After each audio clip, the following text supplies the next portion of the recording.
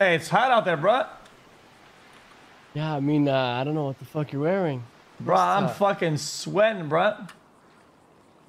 Sheesh. all right. Well, listen, okay. I played your games. I play by your rules, right? Yeah. You get free reign. You do what you need to do and prove me wrong, right? You turn them against me. And listen, I'm practically convinced, but I need to hear your side and how it happened. Because in less than 48 hours, OTT went from telling me that, like, I'm needed, it's not the same without me. I need to be in there. And then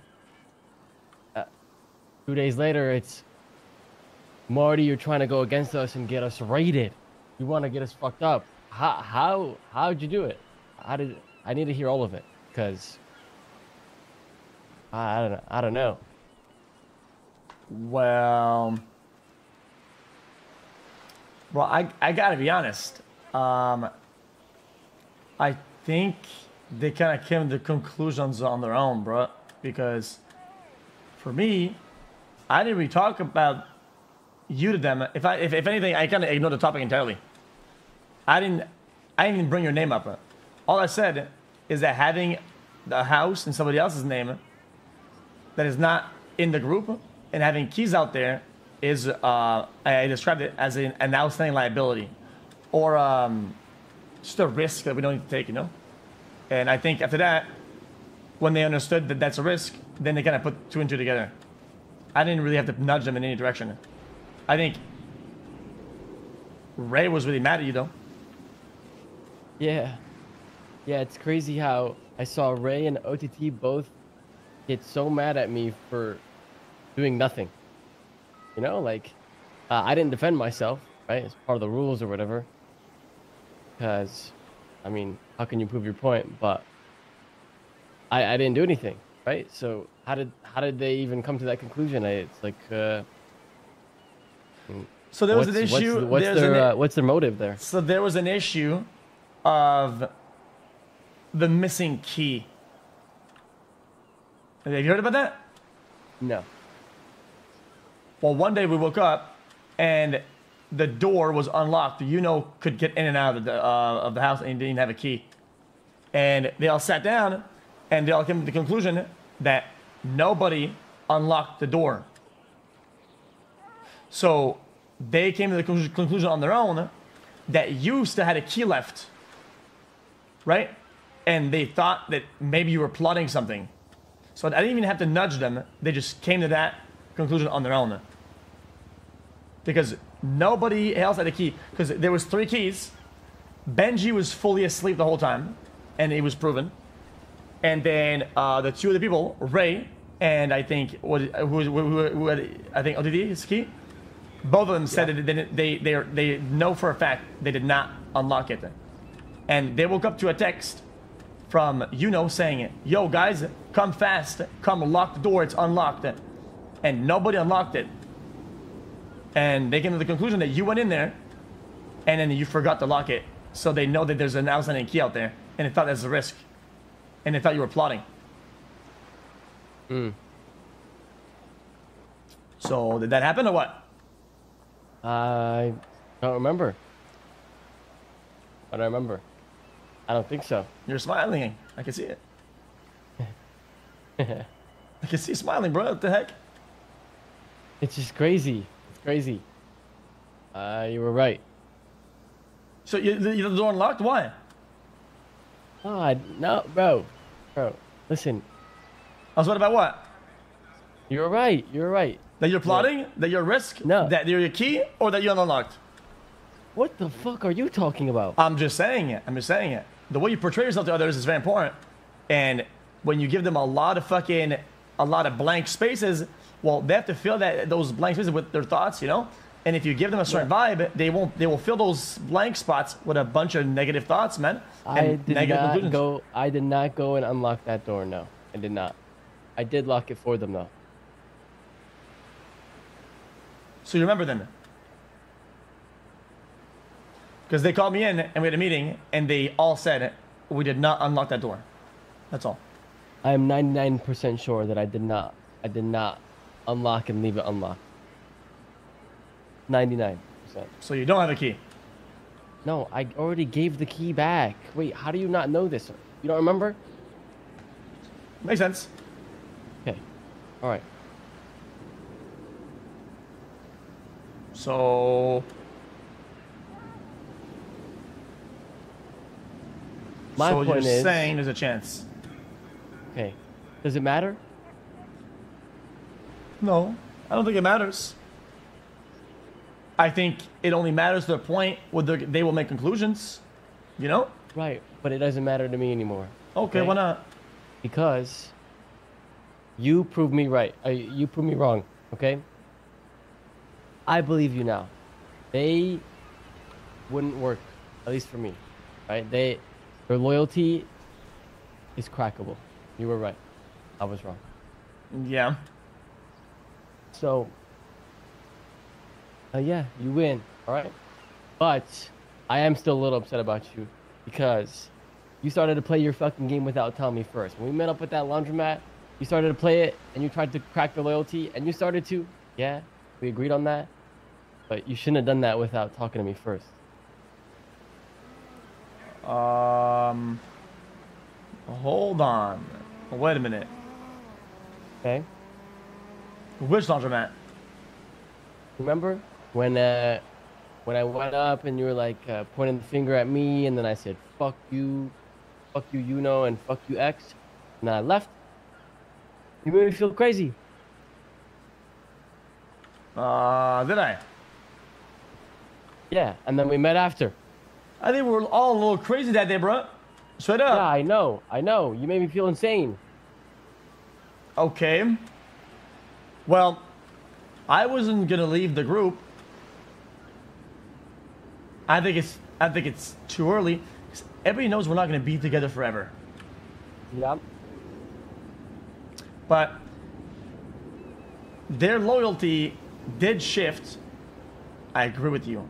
But I really wish you understood that when you act petty with them, like, it's like setting a spark to the oil, you know? Yep. I feel like they shouldn't swap though. I do agree though that they switched up. I mean, that's the thing, right? You and I can be petty with each other and we won't switch up. They were so quick to. Yeah. Because I haven't switched up, right? I do think though that they switched up.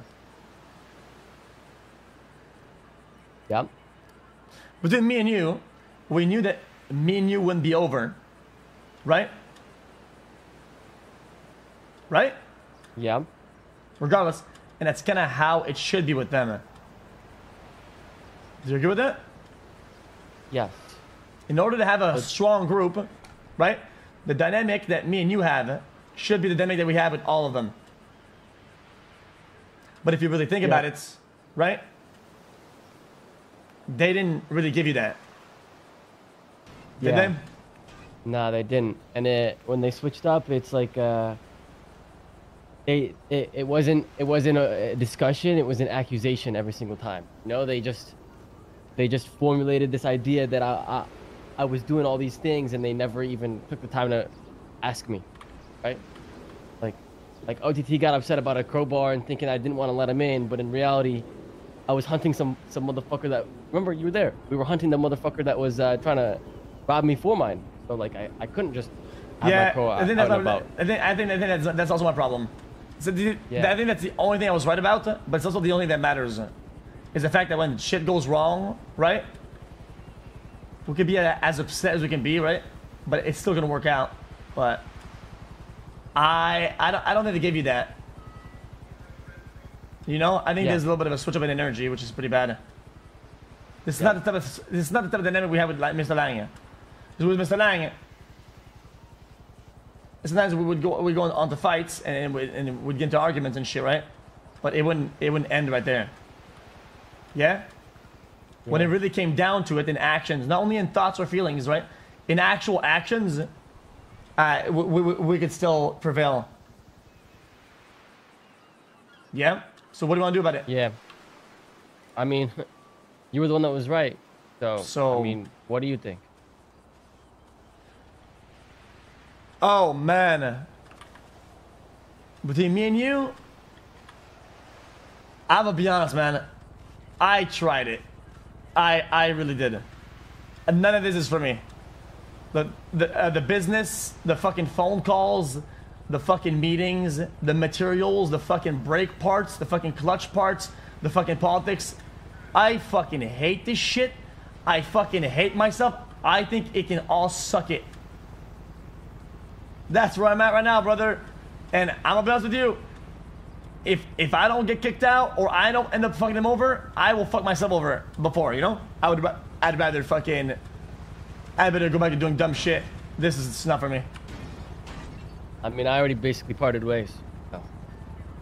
Getting a house and shit and everything was all like an experience or a thrill, right? But sucking people off that are stupid and illogical for fucking $1.3 margins a pop, bro. I'm sorry, man. I wasn't cut out for this. I wasn't cut out for this. Yeah. So, this is one of those things where I feel like I'm scared that if I tell them I don't want to do it anymore, right, the whole group falls apart. Well, I mean, we're both liars, right? I was lying to myself, and by not admitting it, you're lying to everybody. So, I'm done lying to myself. It's just you gotta decide if you're done lying to everybody, and just fucking let it out, my boy. Oh man, they're gonna hate me for this, bro. They're going to hate me for this. I think I'm gonna step down from CEO, right? And I think that'll soften the blow. I can step up to leadership, right? In a bunch of style of organization and whatnot, but to be ahead of a business and stuff like that, I can't do it. Somebody else has got to do it. I can still remain in the company as a, you know, as like a holder or a helper and shit. But I gotta be honest with you, I can't lead this group and be passionate about it. Sorry. Yep. I mean, me neither. I don't even know if I don't even know if I want to be attached to it, right? Considering like they never gave me that opportunity to speak for myself when it came to the accusations and the possibilities of whatever I may or may not have been doing. I never even got the chance. So why would I give them that one? You know? Man, this is tougher. Yeah. You're telling me, man. I mean, we're never gonna have a house or a bench and shit if we go on our own, bro.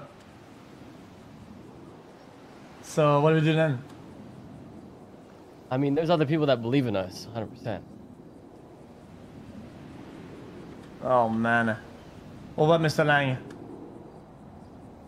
You think we got his good side and fucking? I haven't talked to him in years, like years. He literally will not listen to us right now, unless we work like 8 hours a day doing trash. Trash. I'm not kidding. He will literally not associate with you, or even talk or entertain any of you if you're not wearing a fucking reflective vest, okay? And you're not doing a full-time job of picking up trash, he will not even say your name.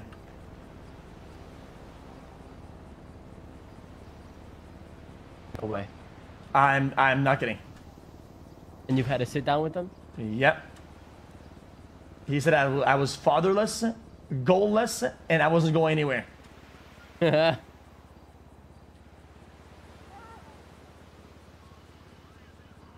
what he told me. So I mean, I'm not against having to sit down with him and seeing if he still feels that way for both of us. I don't know. I think I'm gonna chill and work for Lang for a little bit, make some money or some shit. No way. Yeah. Yeah, I think that's what I'm gonna do. I'm gonna get a fucking reflective vest and help out the union, perhaps. I'm gonna be Lang's dog. Okay. Well, are you gonna meet with the company? Yeah. Okay. I don't have to go, do I? Probably not. All right, man. Let's go do this. Yuno's calling me. Uh-oh. You know, I haven't cleared shit up with Yuno at all. Yeah. I have my problems with What, have you spoken to him about the whole thing or no? I don't want to be fucking. I don't want to be business Andy anymore. Guys, I thought we would have a fun arc with all the fucking material shit, but I hate it.